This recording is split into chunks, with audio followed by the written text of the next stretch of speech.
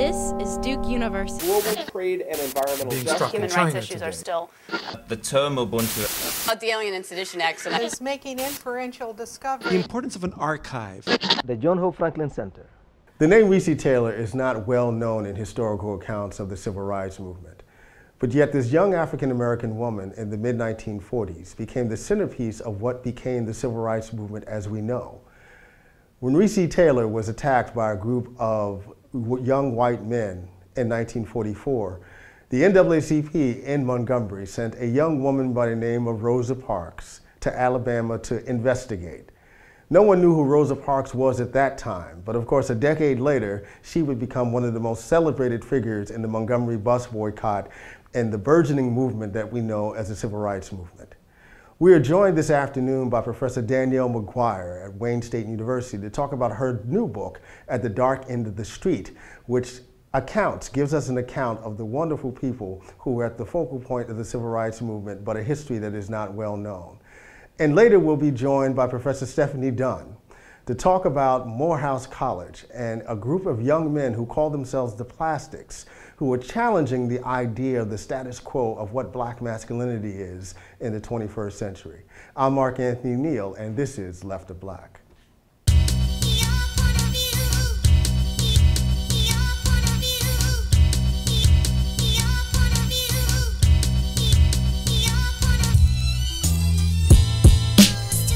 I'm Anthony Neal, and you're watching Left of Black. We have a special guest this afternoon, Professor Danielle McGuire, who is the author of the brand new book, At the Dark End of the Street, Black Women, Rape, and Resistance, a new history of the civil rights movement from Rosa Parks to the rise of Black power. Professor McGuire joins us from her home in Detroit, where she is a professor of history at Wayne State. How are you doing this afternoon? Great, thanks for having me. Well, let me just start by congratulating you on what is just an incredible book. Thank you. Fabulous history that gets unearthed.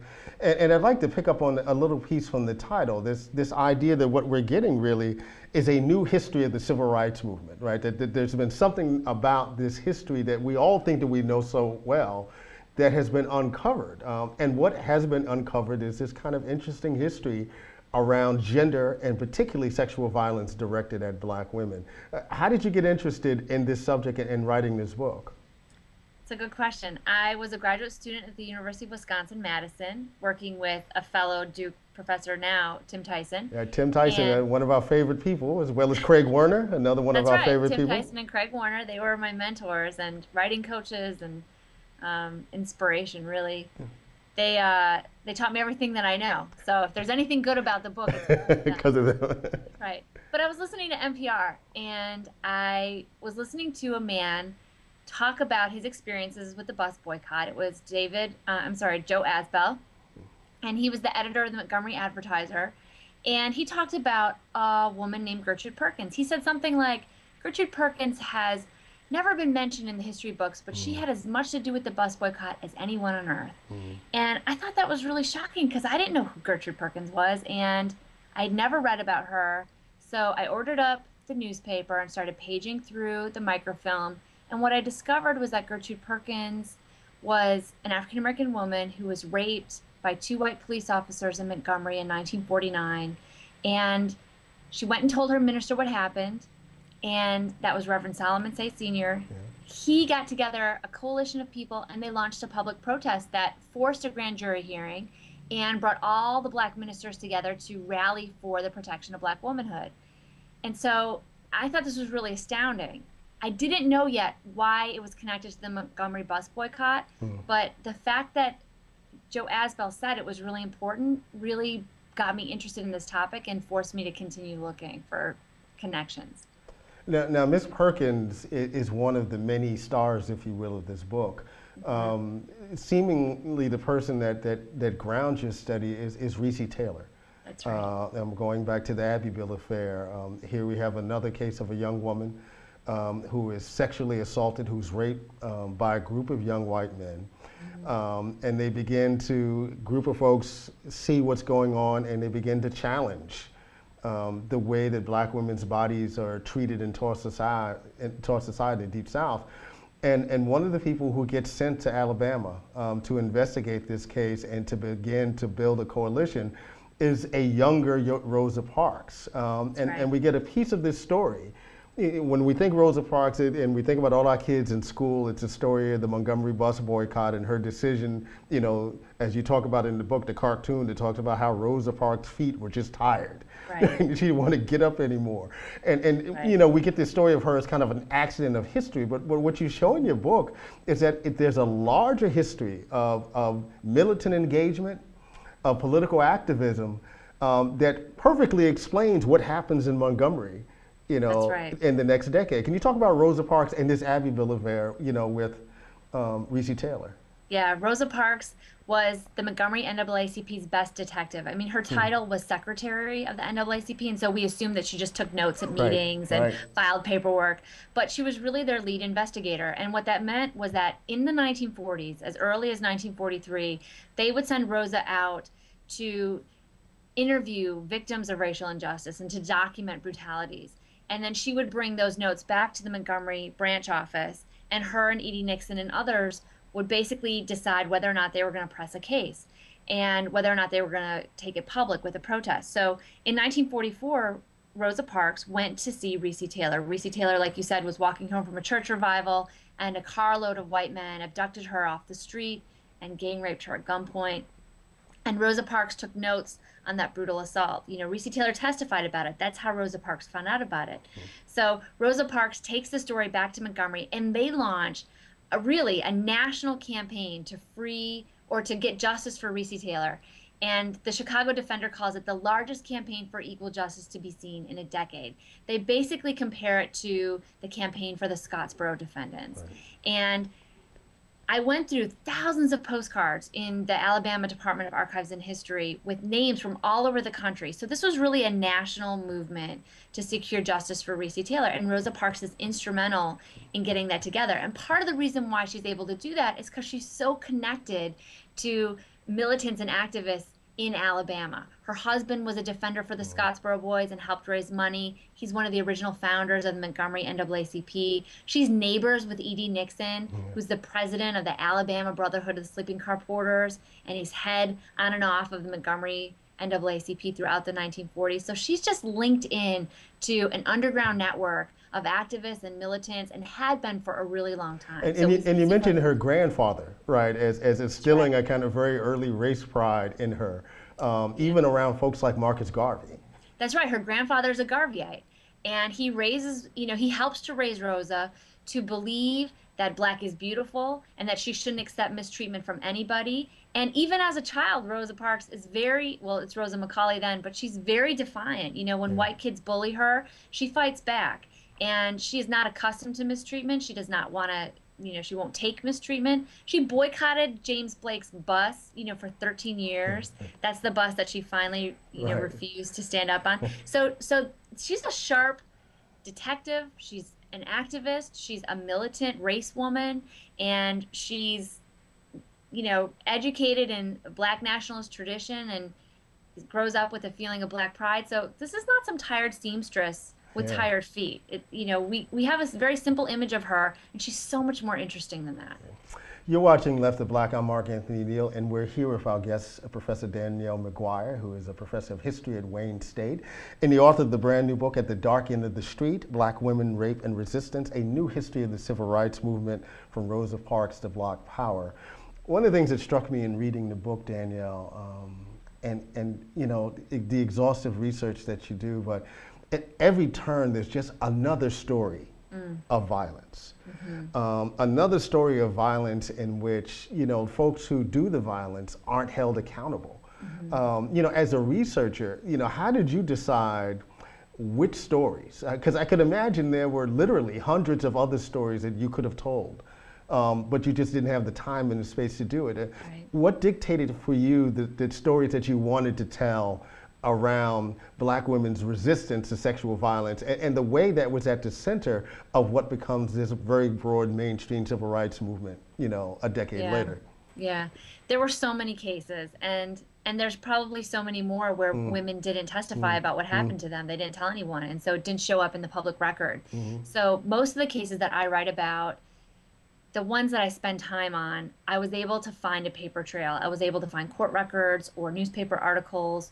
I was able to find pamphlets or postcards protesting the assaults, letters to the editors in Black newspapers and sometimes even in white newspapers from Black women who protested what was happening. So the cases where there was a large archival trail are the ones that I focused on.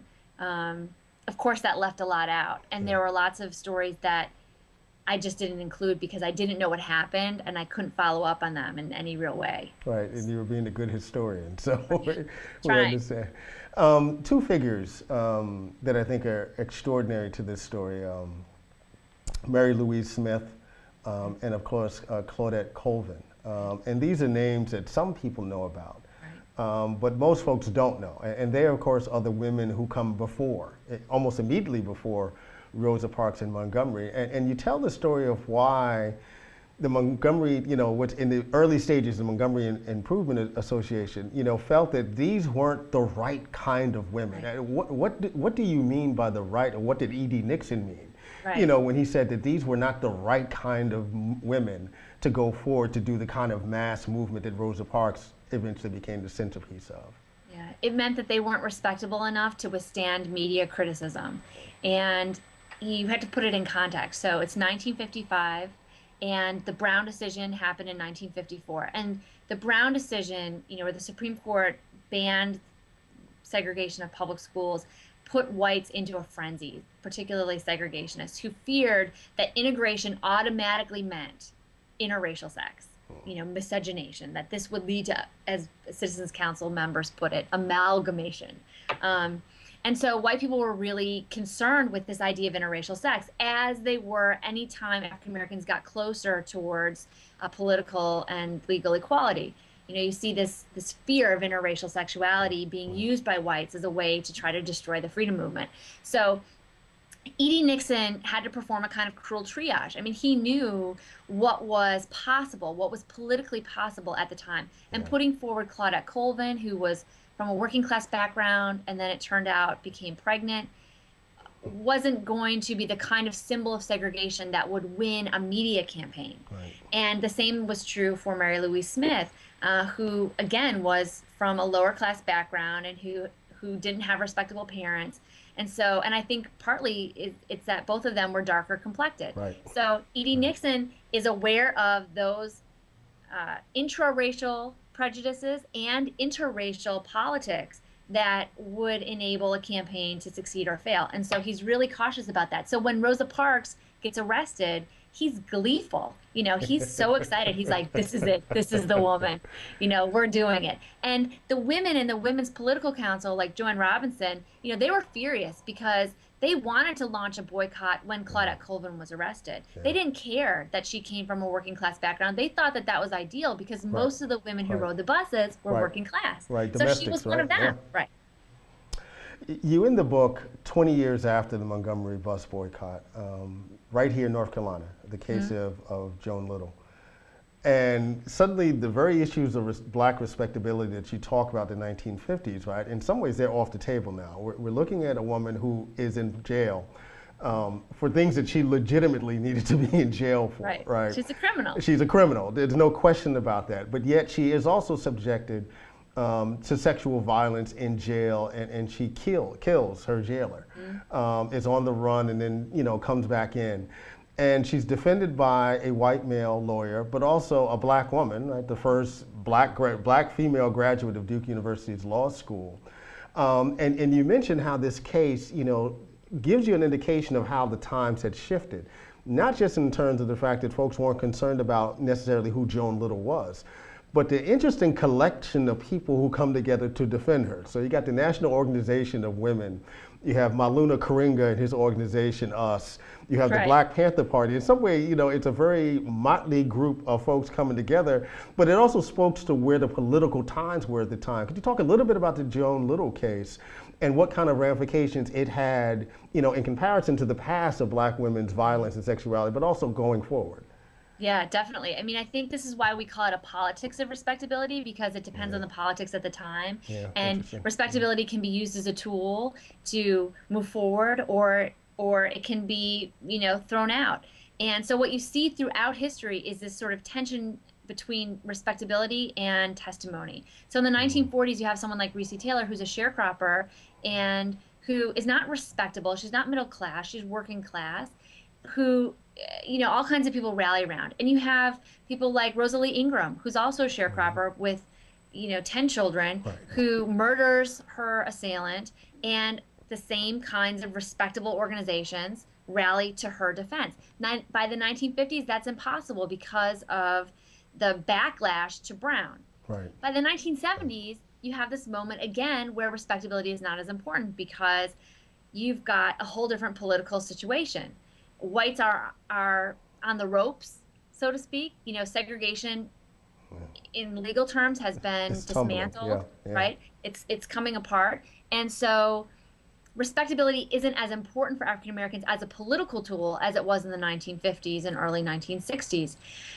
There's still this issue, of course, with the fact that Joan Little is a criminal. But by the 1970s, you also have a movement among whites and blacks against repression in the prisons and against brutality in the prisons. And you see that coming from people in the Black Power movement as well as feminist movements as well. So, Joan Little sort of represents all of these political moments that are kind of coming together. The women's rights movement, is appalled that a woman could be treated so horribly in prison. People who are fighting for justice in prisons are appalled that she was abused in prison and used it as an example to promote their activism.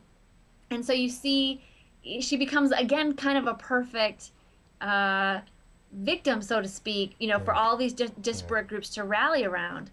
And it's a fascinating case. I mean, I think it really echoes the kind of movements that happened in the 1940s. But she's still a criminal, and you still need a jury to find her a sympathetic victim. Right. And so they use Karen Galloway, who is middle class, who is a graduate of Duke Law, who's African American, as a kind of mirror image. Wow. And Jerry Paul, Little's other attorney, basically believed that if he could get the jury to see Joan Little as Karen Galloway, then he could win the case. And in many ways, I think that's exactly what happened. So respectability matters, but in a different way. You're watching Left to Black. I'm Mark Anthony Neal. We're here with our guest, Danielle McGuire, author of the new book, At the Dark End of the Street, Black Women, Rape, and Resistance, a new history of the civil rights movement from Rosa Parks to the rise of Black Power. One of the strongest arguments, if not the strongest argument of your book, Danielle, is this idea that whatever we think of the civil rights movement, it is fundamentally grounded in issues surrounding the protection of Black women's bodies. But very rarely do we ever think or discuss the civil rights movement in that context.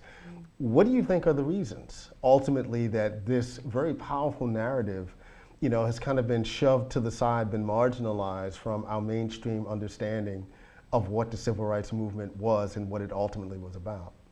Part of it, I think, has to do with what we call it, a civil rights movement, which, makes us focus on things like access to public accommodations, civil rights, makes us focus on things like access to the ballot box and politics. When, if we were to call it a struggle for human rights, or as Hassan Jeffries calls it, freedom rights, then I think we would have a different conversation. Because, as Ella Baker put it, right, freedom is bigger than a hamburger. And access to the ballot box or access to the front of the bus doesn't mean a thing if you can't walk home from church or work or school without being molested. So having, the ability to be able to protect yourself, having bodily integrity is so crucial to basic human rights that it astounds me that it hasn't been included in the histories of the civil rights movement. But I also think that we're uncomfortable with sexual violence. We're uncomfortable with talking about women's special vulnerability, both racially and sexually, in the segregated South. And so historians have, for some reason, I think, overlooked this topic. I mean, we see a discussion of these issues in histories of slavery and histories of Reconstruction. And so I think that the civil rights movement historians are catching up to those studies. But I think that we're still uncomfortable with talking about the issue of sexual violence. And that's a problem because Black women, at least the ones that I write about, had been testifying about this for a long, long time. And so they were willing to speak out. Why are we willing to silence them? And that's what I try to give them a megaphone. Thank you. And you did a fabulous job of that, no question. Let me ask you this, while you're still kind of basking in the glow of this wonderful achievement, what's next for you, Danielle? I have no idea. I have no idea. I'm toying with the idea of writing a book about the Detroit riot in 1967. Everywhere I go here, people want to talk about it. Everybody has a story, and I'm fascinated by it. It seems that people in this area have a hard time getting over it, you know? And a lot of people blame the current conditions in Detroit on the riot, which is just silly. So I'm interested in that, but otherwise I'm not sure. I'm really not sure. Well, you have some time to worry about that, given how great this new book is. Congratulations again. I'm Anthony Neal. You've been watching Left to Black. We've been joined this afternoon by Professor Danielle McGuire, Professor of History at Wayne State University in Detroit. She's the author of the brand new critically acclaimed book, At the Dark End of the Street, Black Women, Rape, and Resistance, a New History of the Civil Rights Movement from Rosa Parks to the Rise of Black Power. Thank you for joining us, Danielle. Thank you so much for having me. It's great to be here. Take care. All right. Woke up this morning with my mind stayed on freedom. Well, I woke up this morning with my mind, oh Lord, stayed on freedom.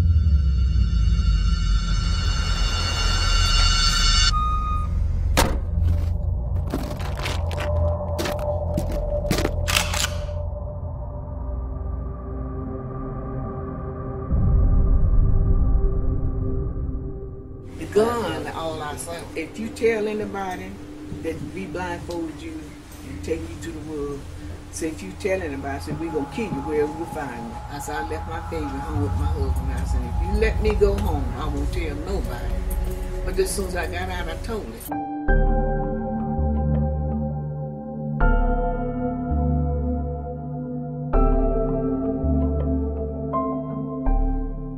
Two policemen had picked her up and taken her down on the railroad and had all types of sex relation with her at that particular time. Well, let me tell you, there's no more wailing, no more wailing, no more wailing over me.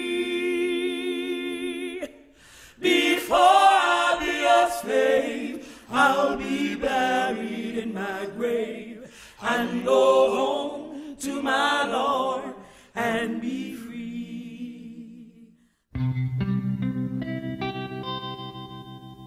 And the dark end of the street, that's where we always meet. Hiding in shadows.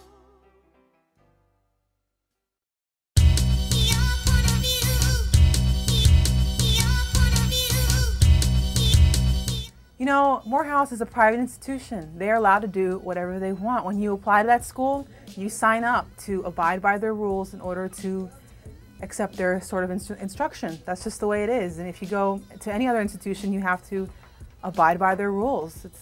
You know, honestly, you should be able to dress any way you want to, but like I said, when it's a private school, you gotta follow the rules. The way I look at it is, you might have the right to cross-dress if you want to, but in the business world, no one's gonna give a man a job wearing a dress in front of him. That's just the way it is.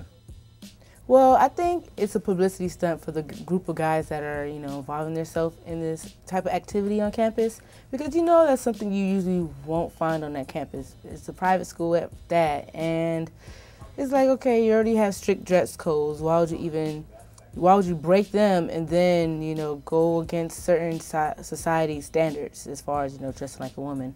So they're bringing attention towards themselves, and they're looking for it. They're looking for any type of trouble or problems it's going to bring.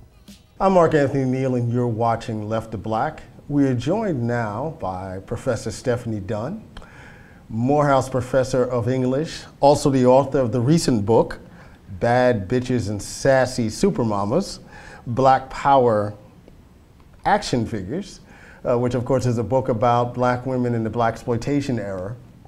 So Stephanie, you are down in Atlanta in the ATL. I am. Down in the Atlanta University Center. And there was a lot of chatter coming from there yesterday. Aaliyah King, who is an author and writer for Vibe magazine, just did an interesting piece, a very provocative piece called Morehouse's Mean Girls. And it's about a collective of young men who are at Morehouse who were pushing the boundaries and challenging the status quo about what exactly the performance of masculinity is. They are in fact cross-dressers who are making an interesting kind of commentary on what black masculinity looks like in the 21st century, but also how black masculinity looks like at an institution that has been responsible for producing so many quote-unquote great race men. So how are you feeling about all this chatter about your institution, and what are your feelings about the plastic people, as they've been called? A couple of things, of course. It is definitely the subject of hot debate and conversation on the campus, as you can imagine. It's the conversation that has greeted me when I went into various classes yesterday. I mean, it was basically we had to take class time and really address the article and talk about the feelings of the students. The one thing I want to say is that many of the young men who are current students at Morehouse are very concerned about how they are represented as contemporary Morehouse men, as you know, Renaissance men, to coin Dr. Franklin's tag. So they're very concerned about any dominant narratives that perhaps don't show the diversity, the multiplicity, right, of who they are in the 21st century as far as this historically black college. So some of them, and some of this does stem from this heterosexual orientation, and I think concerns about being viewed, right, as a school that is basically a haven. Some of that is there for, you know, homosexuality. That is there. However, there is very, I think, valid and real concern about the types of narratives that the media and that people generally want to publish and focus on that don't necessarily suggest the diversity, even in terms of sexuality, as well as representation, and they're not necessarily interested in hearing the voices of non-gay, you know, young black men too. And so they're very concerned about that, and I'm concerned about that as well. So I think that everything, this type of story, I have real problems with it, not because it covered the topic that it did, but in the manner that it was handled. And because I'm very acutely sensitive to the way that these young men are feeling about not having their voices, right, in the fray, or the attention on the multiplicity of that student population. So that's really a point of concern. And the way that the story has been covered, not necessarily by Ms. King, but folks who've commented on it since then, it really becomes a black and white issue, right? Two sides, the young men who are cross-dressing, and of course, what is the perception of a large conservative group of black men at Morehouse who might in fact be homophobic. Now, yeah, and that's problematic as well, because I would say that the conversation, because the issue and even the dynamics of the way these things play out on campus are far more complex and complicated than is generally being allowed in public discussions of the matter. And that is, you know, to have dumbed down conversations of this, I think it's very problematic. And it does a disadvantage to those young men who were interviewed, the cross-dressers, the gay former students who were interviewed, as well as the students that, you know, the heterosexual population of students who we haven't really heard from or really have this sort of like in-depth interrogation or analysis of from their end. Now, this is not necessarily a new debate at Morehouse.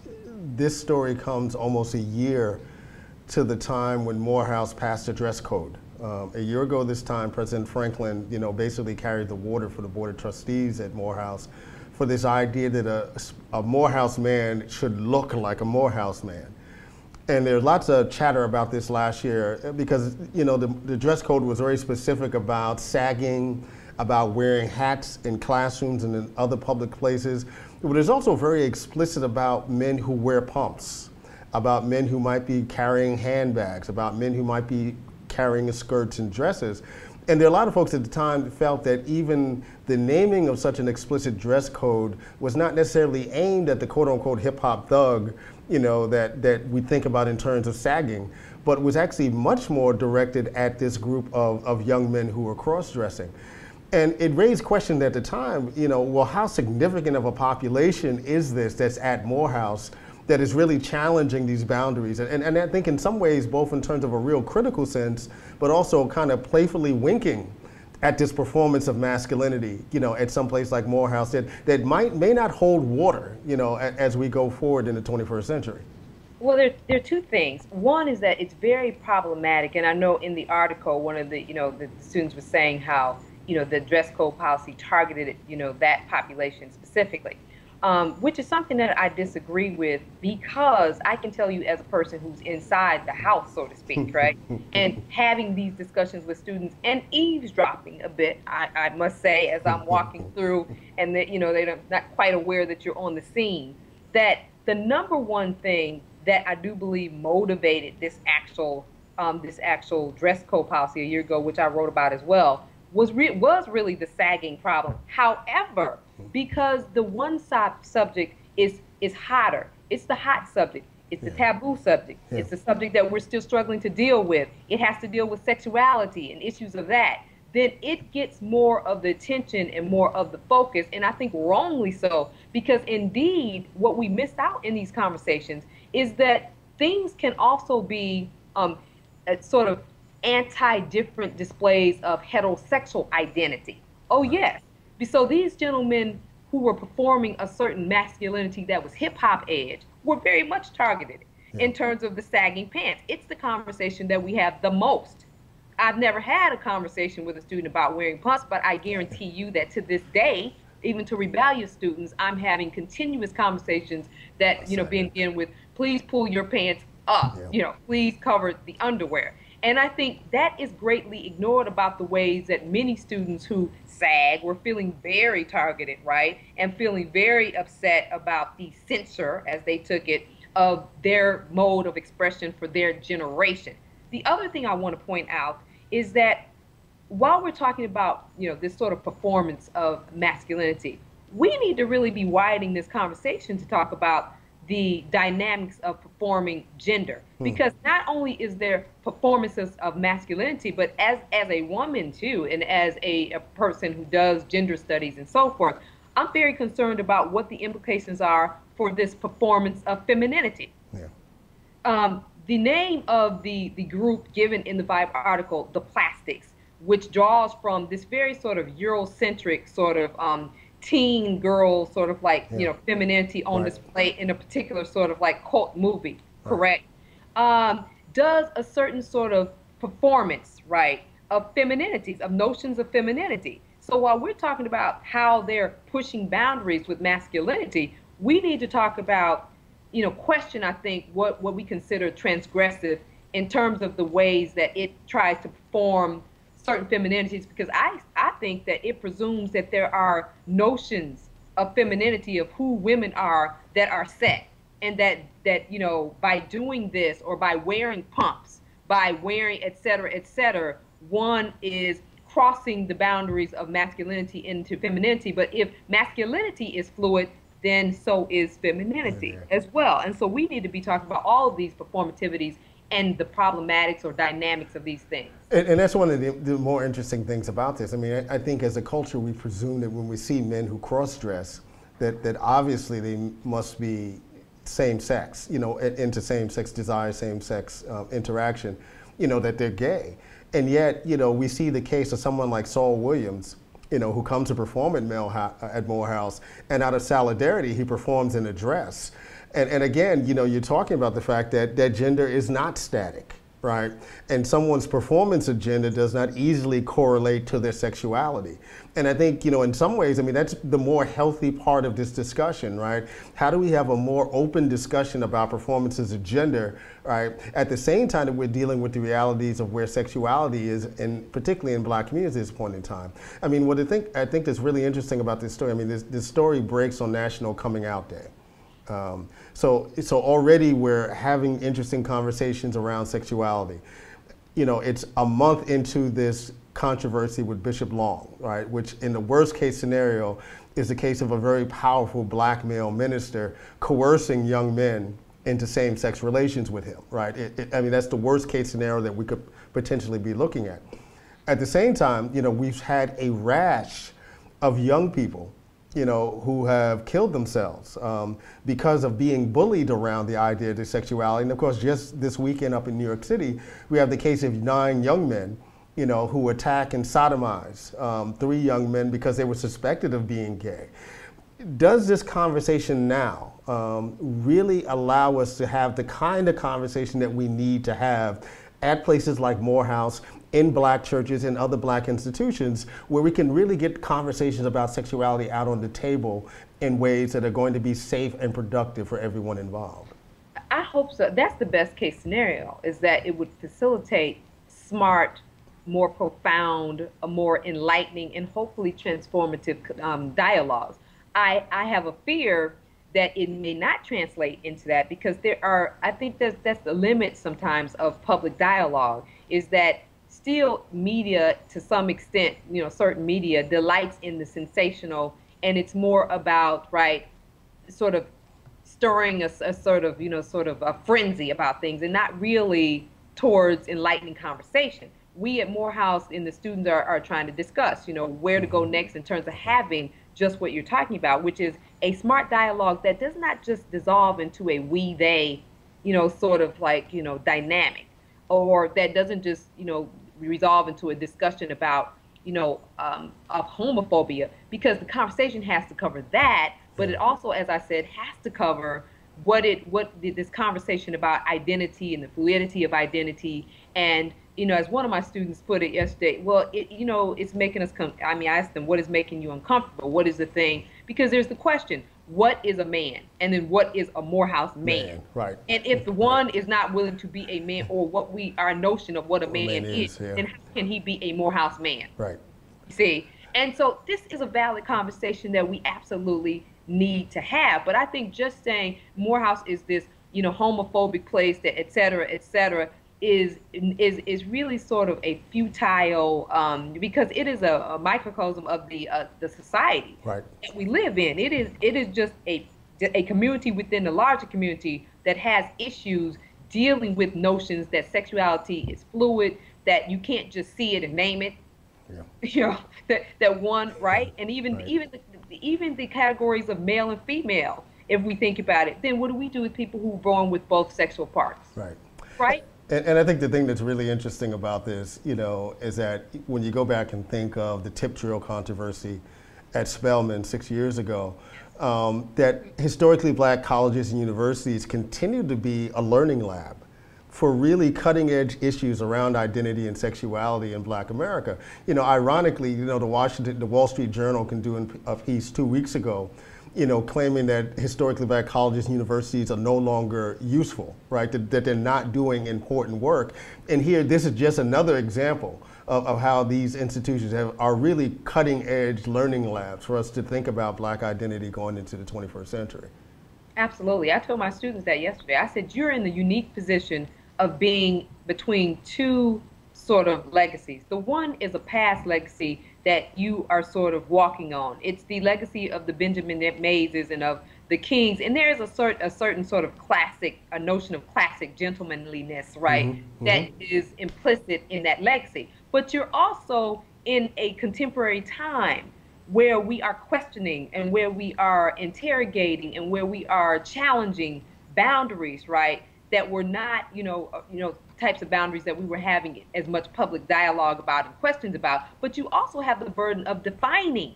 I mean, who a Morehouse man is not set in any type of stone. So that in some ways it respectfully cannot be modeled just through perhaps our esteemed leaders, you know, ideology of what would, you know, constitute proper Morehouse man. It can't be that either, just that. It also can't be solely defined by the mean girls either, right? There, somewhere in between is this current generation that must take the leadership role in defining the multiplicity of these voices and saying, this is who we are, whether we're lots of people, right, in the 21st century, and where we're heading, and this is how we are, the past is valid for us, and this is how, right, this is valid for us. But ultimately, they've got to lead the way. This is the movement of their times, and I think that an article like this and the debate about it is perhaps waking up our students that there are causes, there are movements, the times are calling them. Yeah. Right? In much the same way that they have called previous generations. It's just that the subject material, it is just different. Creating innovation is different. Yeah, you know, we all love Benjamin Mays, but Benjamin Mays has not walked the earth in some time. I think that's a critical point to remember. I'm going to switch gears a little bit, and you are watching Left to Black. I'm Mark Anthony Neal. We are here with a regular contributor, Stephane Dunn, professor of English at Morehouse College in Atlanta, Georgia. Your recent column this week at the Loop 21 is on our man Robert Sylvester Kelly. Yes. And you had this moment, you know, listening to Mr. Kelly's new song that gave you reason to pause. What's up with R. Kelly these days? You know, and R. Kelly is also a perfect man of the times to be discussing what we just discussed in terms of the difficulties and the problems and the challenges of discussing sexuality and complex identities, right, in the public sphere. He is the perfect sort of conversation for this larger conversation. R. Kelly, as we know, has been through you know, a period where he's had to defend himself, right, against, and had these legal woes. At the same time, he put out music that was, I think you might have said this when we were kind of chatting about it previously, you know, he has to pay the legal bills and so forth. And I think that a lot of his work over the last 5 years were really just, it was a more stuff that was being put out to, you know, to stay visible, but also to sort of make the money, etc. To keep it moving, yeah. And now he is transitioning, and I think he is in some ways feeling freer, perhaps, to return to some of those autobiographical, I dare say, as well as sort of more profound themes that we know interspersed through all that hot, you know, dance hall music. There have been, you know, plenty of music where we have thoughtful R. Kelly, right, who is telling us something, who is trying to share something, who is trying to interrogate and ask questions, right, about his society, about himself. And I think he is in one of those moments right now, and it's going to be very interesting to watch. You know, one of the things that's interesting about Kelly, and, you know, if you ask the public what they think about R. Kelly, you'll get a range of emotions. The thing that will come up all the time is this certain kind of connection to vulgarity, hypersexuality, in ways that are clearly problematic, right? We think about things like Feeling on Your Booty, you know, those kind of songs, right? But of course, a closer examination of R. Kelly's body of work, you know, shows something that is not only something that, you know, that's hard to wrap our head around. In some ways, he has been one of, if not the best songwriter of his generation, right? One of the best producers of his generation, one of the best arrangers of his generation, right? You know, it's only R. Kelly and, for instance, Michelle and Cella who've used the work of Paul Reiser, you know, the great arranger who arranged stuff from Motown like Papa Was a Rolling Stone, to give it that classic sound. You know, he's been described in other contexts as an archivist of rhythm and blues music, right? So when you hear this new song, you know, you hear Jackie Wilson, you've heard Donny Hathaway in his previous music. What do you think he needs to do at this point in time? You know, the criminal case notwithstanding, you know, to reconnect with an audience, to get folks to see him for the musical genius that he is, right? You know, at the same time that we hold him accountable for what may have been missteps and even criminal behavior, you know, in the past. Two things. R. Kelly, I would argue, is at his best when he is allowing himself to openly wonder about things, to be vulnerable in his music. So when I think about, to me, what have been some of his most compelling tracks, something like I Wish, and, you know, these Steady things. Y'all Throwing Stones at Me, somebody pray for me, right? And it's like folks didn't hear those kinds of lyrics, yeah. That is R. Kelly at his best. It's not when he's necessarily being the, you know, the bump and grind guy, although let's not deny that part of him, and I don't think we need to, because the secular has always been part of a great many of our, soulsters who we now valorize and glamorize despite their personal. Right. I mean, what was James Brown talking about when he said "mother popcorn"? Right. Right. Let's not whiten, the sexual and even the graphic, displays of sexuality that were implicit in their performance of their music. Right. Old school music. It was there, and R. Kelly, in some ways, his is the contemporary version of some of that performance of sexuality. Even whether we have issues with that or not, it is. But he is at his best when he is letting that vulnerable R. Kelly, who hasn't quite figured it all out, right? Who is basically almost letting his journal be put to music. Then he is at his absolutely best, I argue, in terms of lyrics and also in terms of the actual music. This new album, I hear, is R. Kelly in a way that we're reminded that we have to take him critically seriously, right, in terms of his musicianship. He is the premier, most prolific, I would argue, R&B artist in the last 20 years, bar none. He absolutely is that.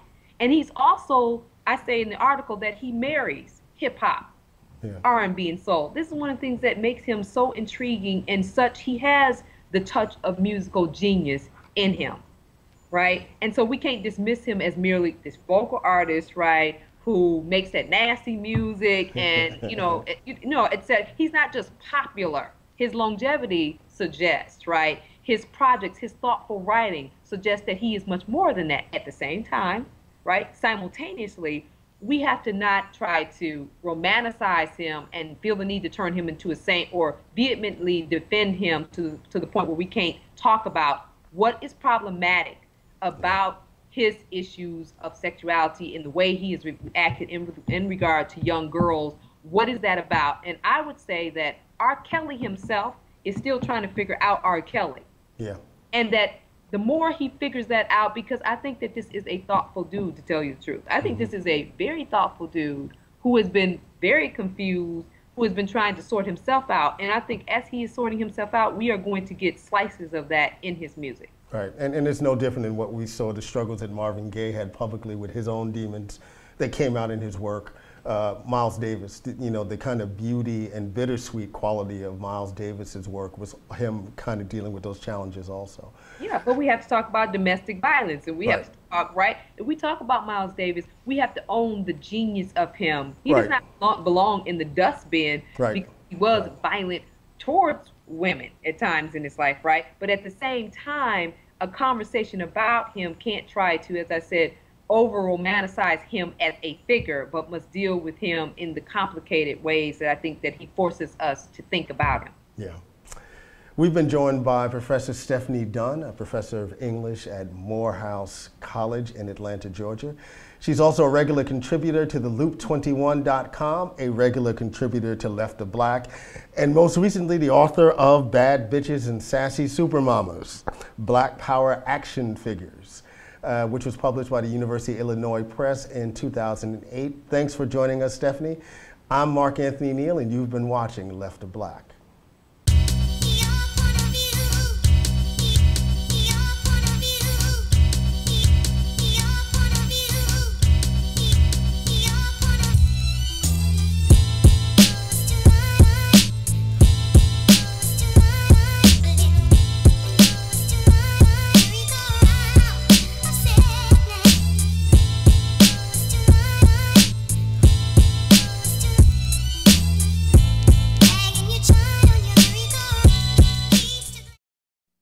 Produced by Duke University, online at duke.edu.